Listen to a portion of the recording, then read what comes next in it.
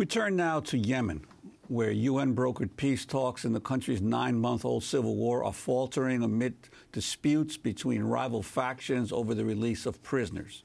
Meanwhile, local officials have reported intensifying clashes and renewed airstrikes despite an ongoing ceasefire.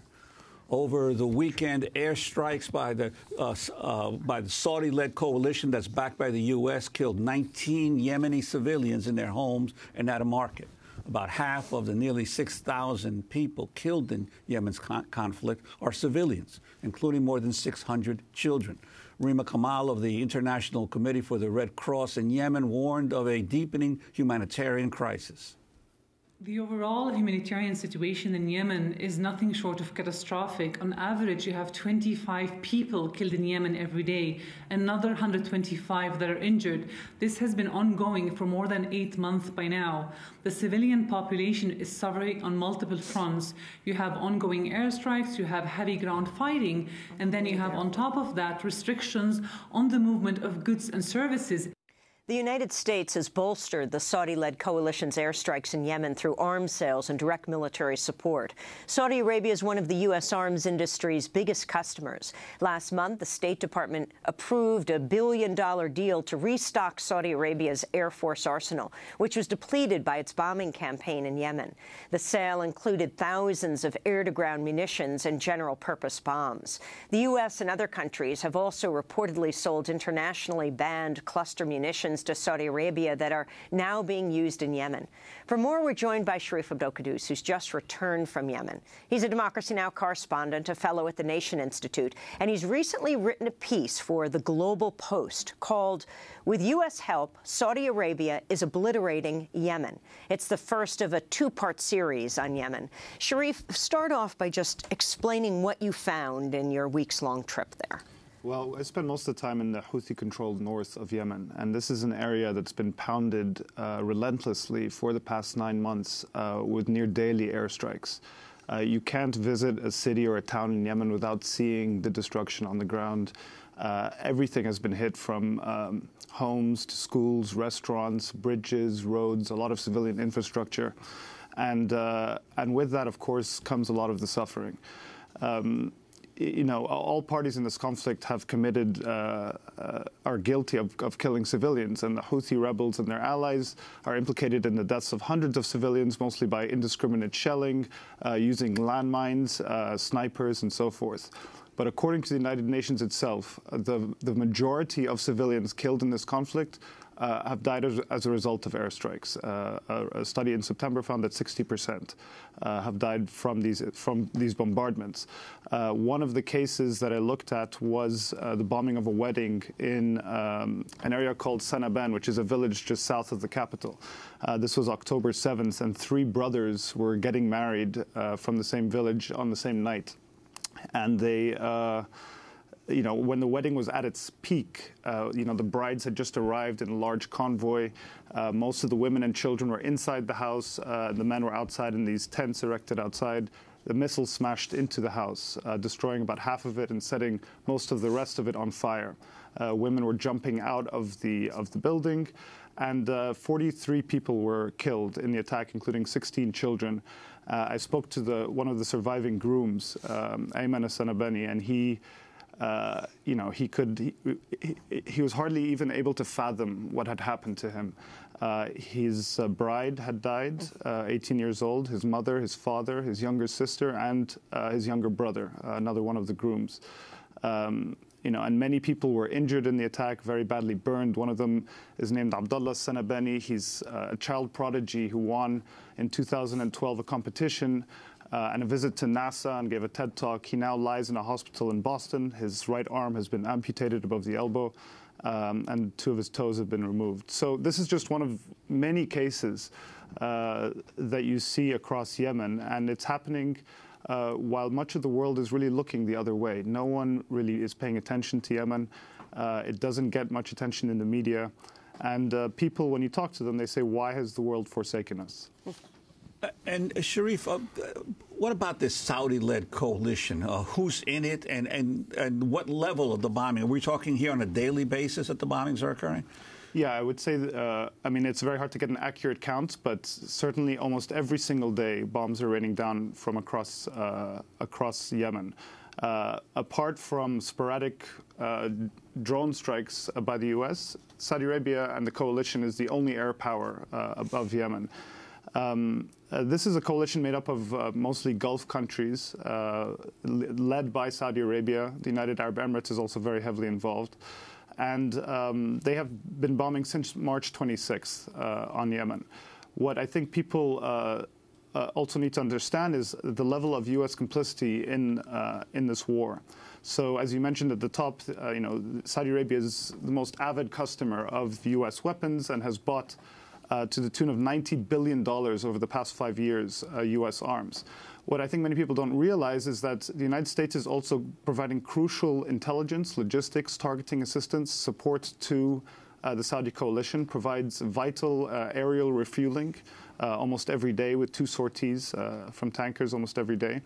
And there's something called the Joint Combined Planning Cell, which is based in Riyadh. This was approved by President Obama, where you have U.S. military personnel meeting on a daily basis with Saudi military leadership, helping to coordinate this war. And so human rights workers that I talked to said that the United States is not just a backer of this war, but they are a party to this armed conflict. And that's what people have to understand, is that that the United States government is complicit in what is happening in Yemen. And in essence, that Yemen has become another growth market for the American arms industry, right? Because the more bombs and more missiles that are dropped, the more that have to be sold to Saudi Arabia to replace them. This $1.29 billion deal that was just approved by the State Department last month is to replenish these laser-guided munitions, these smart bombs, so-called smart bombs. And so these are some of the largest U.S. military deals in history. Right, and this is Yemen is by far the poorest country in the region, and it's being bombed by the richest. Last week, a journalist asked State Department spokesperson John Kirby if the U.S. will support the Yemen ceasefire.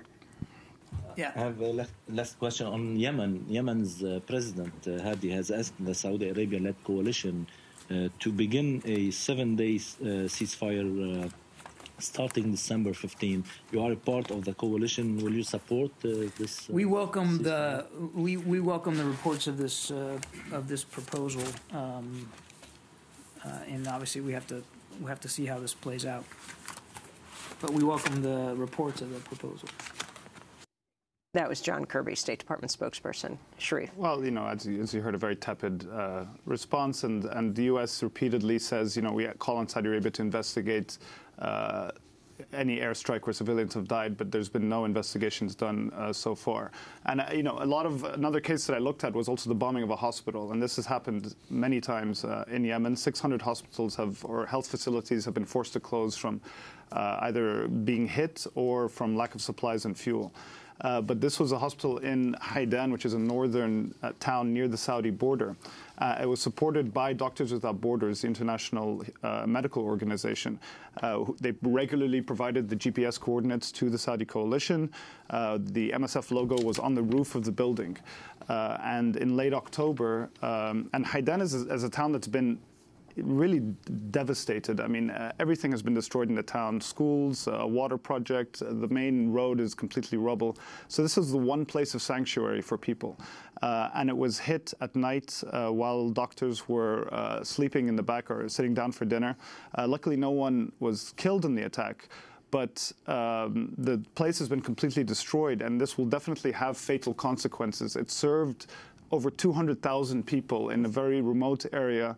And now people, doctors there who worked there, said that people will die because of lack of access to health care. And Sharif, what's the potential here for any kind of a political settlement? I mean, there's a ceasefire that's been announced between the factions in the civil war. I mean, it's very tenuous. The stated goal of the Saudi coalition is to reinstate what they say the legitimate President Hadi. He has very, very little support on the ground in Yemen, and I think most observers would agree this is an unrealistic goal to achieve. One of the problems is the array of groups, different groups that are fighting now each other in Yemen. They're not all represented at these talks. You have Salafi groups that are fighting. You have Southern secessionist groups.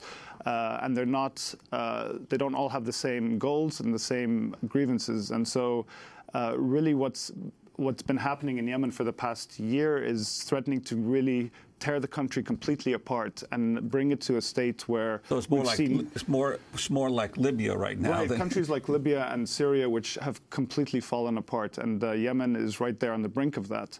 And part of the problem also is a massive, massive humanitarian crisis. As I said, Yemen is the poorest country in the region. This was a place where people were struggling to survive before the conflict. It imports 90% of its food and fuel. And now 21 million people are in need of humanitarian aid. I mean, if you think about that number, that's more than double, or just under double the number of people who need aid in Syria. You have just skyrocketing levels of malnutrition. 3 million people have been added to the ranks of the hungry.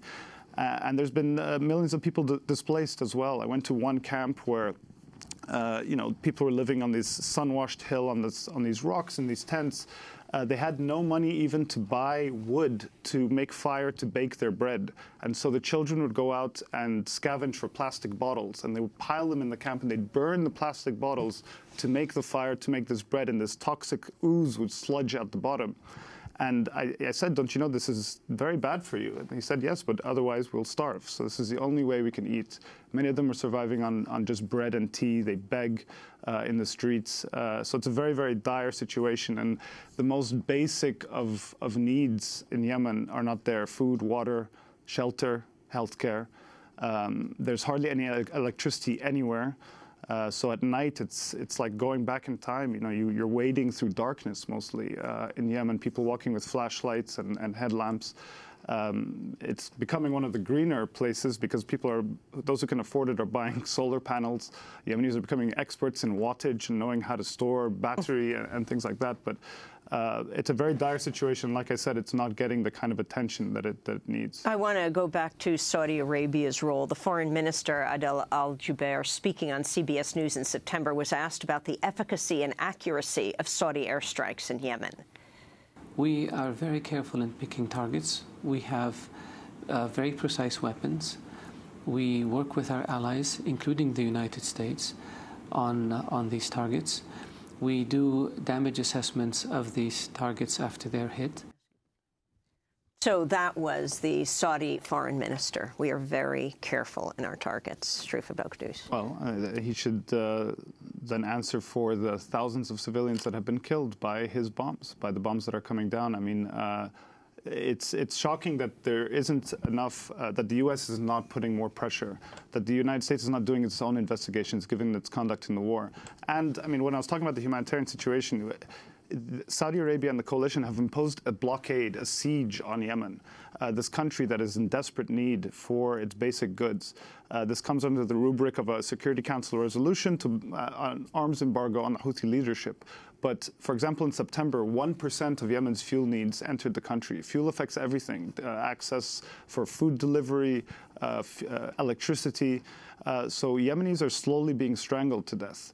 And there's also, both sides are using aid as a weapon. So in Taiz, which is a city, Yemen's third largest city, it's under siege by the Houthis, who are waging a ground battle there.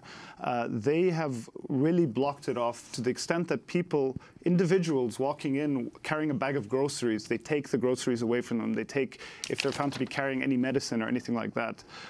So both sides are complicit here, and Yemeni civilians are suffering. And I wanted to ask you, what's the attitude of the Egyptian government to all of this? I mean, Egypt still being the largest country in the Arab world, to this conflict, not very far from their borders. Well, Egypt is a part of this coalition. The government of Abdel Fattah al-Sisi is very close to the Saudi Arabian government, which has provided and helped prop up his government with billions of dollars in aid.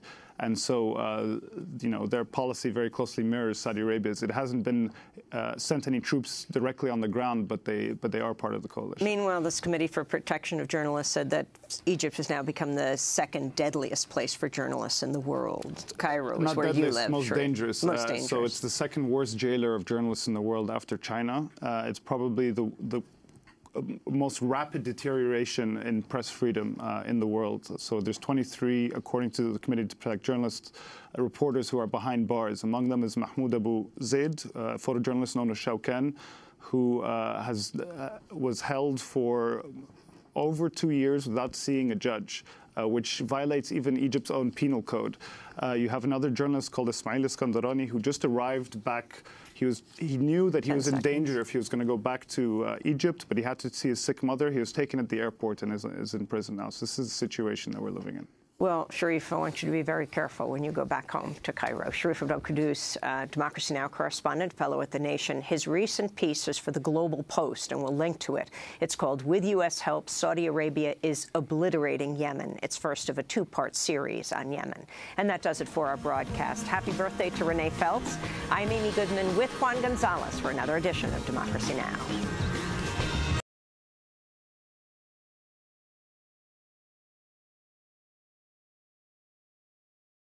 Hi, I'm Amy Goodman. I want to thank you for tuning in to Democracy Now! We are so grateful to our fans and followers for being a part of the daily conversation. By choosing a news source that's committed to the truth, you're carrying the message of independent media, reaching hundreds of thousands of people every day. In these times of war and elections, we need a media not sponsored by corporations that profit from war, but a media that's truly independent, funded by you. Democracy Now! Is not paid for by the weapons manufacturers, the insurance industry, or the oil, gas, coal, or nuclear companies. We don't take advertising or corporate underwriting dollars. That means we rely on your donations to make our daily independent news hour possible. We need your support today to keep bringing you the hard-hitting, in-depth reporting you've come to expect 5 days a week. Visit democracynow.org, or you can call 888-999-3877. That's 888-999-3877 to make your holiday gift to Democracy Now! Today. Thanks so much for sharing Democracy Now! Stories all year long.